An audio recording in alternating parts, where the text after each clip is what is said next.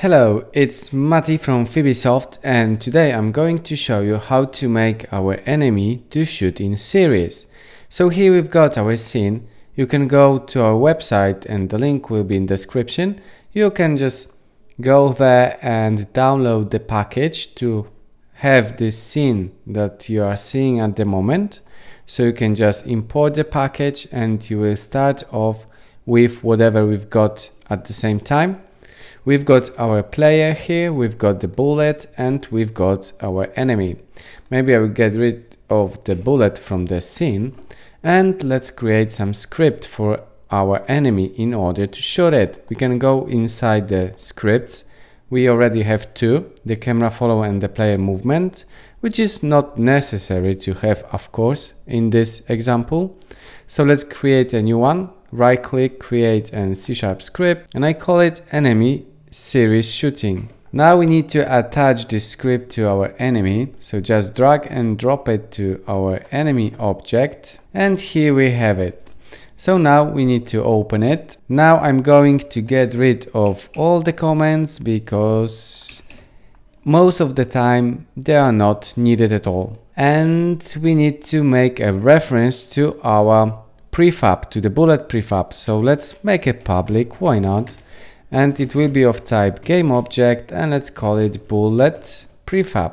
So once we've got it, we probably need some more fields. We don't need to make them public. I'm going to create them public just for you, so you can manipulate with the values that we are going to transfer into the script. That's why I will be making them public. But if I was doing it myself, once I experiment with all the speed and everything, then probably I would change them into the private fields. But it's up to you. They can stay as public, it's not the problem. So now let's create the public, and we need to know the time between the series, because we want this series to be repetitive. So one series will go off, after a couple of seconds will go another one. So we need to specify this time. So the time, probably most of the time, we will be specifying it with the float value, and let's call it time between series. And I think I will put like 2 seconds for now. And now we need some time between each bullet, because we will have few bullets in the series. So it will be next public and float again. Now let's call it time between bullets. And I think I will put some small value to it, like 0.2f. And the last probable thing that we are going to need is how many actually bullets we want to shoot in one series. It could be of type int this time, because we can't really shoot half of a bullet. So that's quite reasonable to make it integers. So I type int, and I'll call it how many bullets in series. And let's say we want to start with 5 bullets in a series. And now let's create the function. We could do it in 2 ways actually. We can just create some counter or create a coroutine. And I think that creating a coroutine is a bit simpler in these circumstances. And I think we don't really need this update method, so we get rid of it. And here let's make a coroutine, and the coroutine is of type IEnumerator. So let's type IEnumerator, and I'll call it shoot coroutine. All the coroutines needs to return something, and in this case we are going to return yield return new wait for seconds. Why we are doing it? We are doing it to specify what should happen first, and after it we will specify what should happen after some time. So here let's put some value. This value will be our time between the bullets. So let's copy it and paste it here straight away. In our coroutine, what do we have to start with? We need to specify some counter for our bullets. How many has been shot already? So let's type integer I equals to 0. We usually are using I as a variable for iterating through the loop, because now we are going to create this loop. So we can use a while loop, and now inside we are using this I, which needs to be less than all the bullets that we want to shoot in that series. And this variable we've got here. So let's copy it and paste it here. And now we are opening our while loop. And now we are starting off with creating our bullet.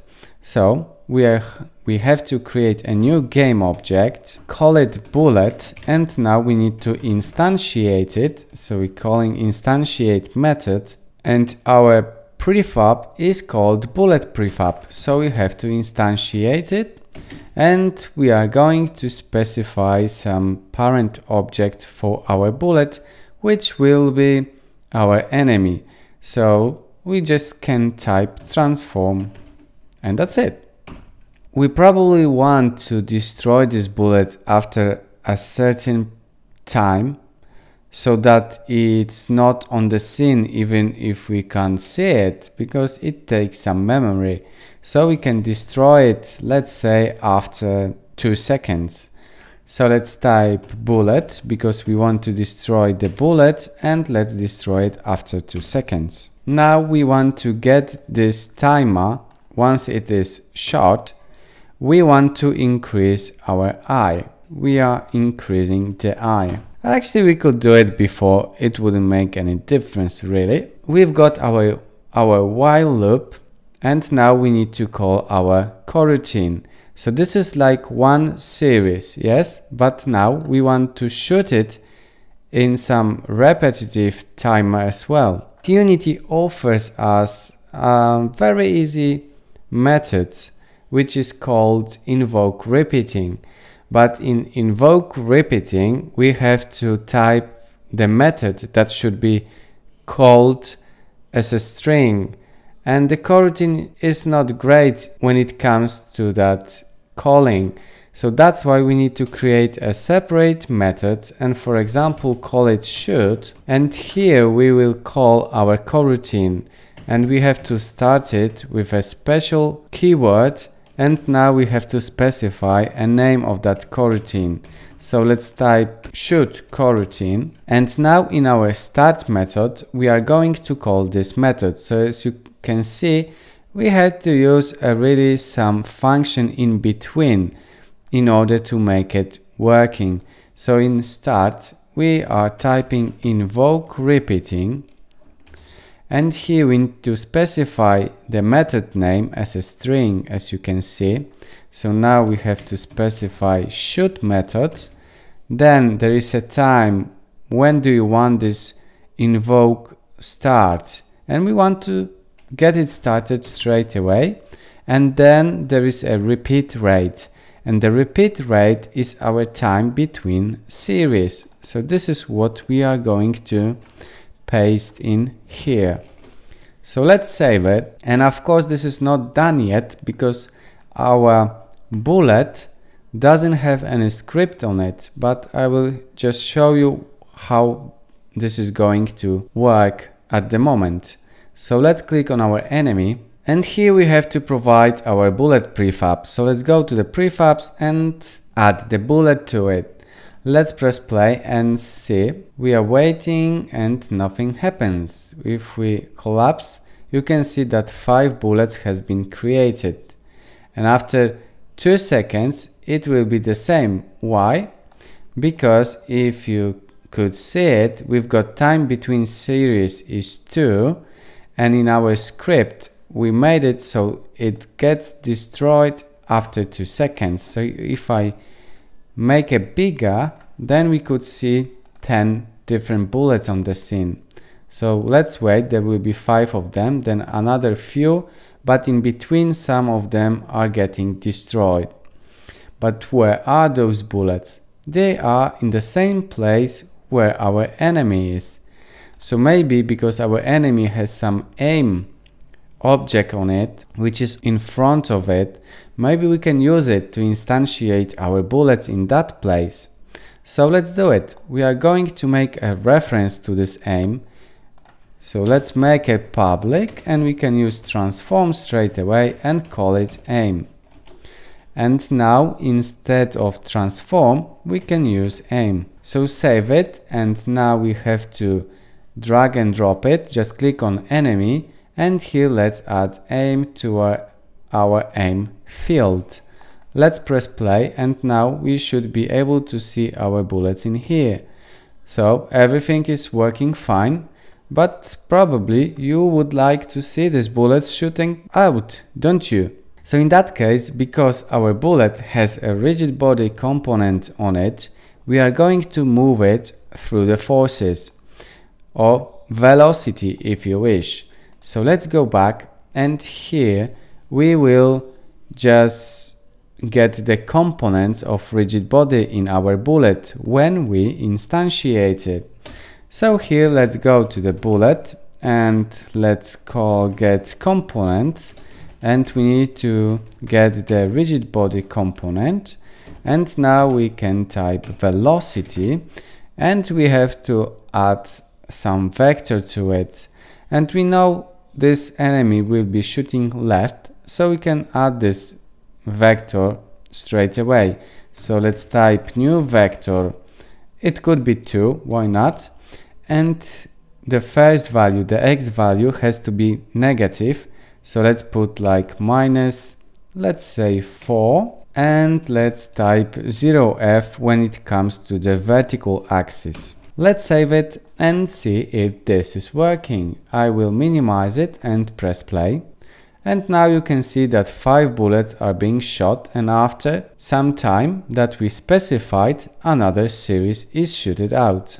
Of course, you can move your bullets with standard transform component. You don't have to use forces, but this is the way I wanted to create in this example. As with anything else, there are plenty of different ways of doing stuff, so you can experiment with it and do it as you would like it to be. So of course now you can change those values, make it so that it's being shooted like very fast. And of course you could make it even more interesting by just getting some random values in our velocity. So they are being shot left and a bit up or down. That might be quite interesting, to be honest. So how would you do it? I would just type here random and range, and now we need to specify, let's say, a value from 10 to -6, let's say. I will put an F here as well, and now we have to add another random and range, and here we will choose the value for the vertical axis, which might be like -4F to 4F. And now we are getting random values for our vector, so that the bullets will be shot in some random direction, but still going to the left. So let's press play and see how that is going to look like. And I think this is much more interesting, isn't it? So I hope you enjoyed it and you liked it, and that you are going to experiment with it on your own. And don't forget, you can visit our website to download this project. So keep learning, and I see you in the next one.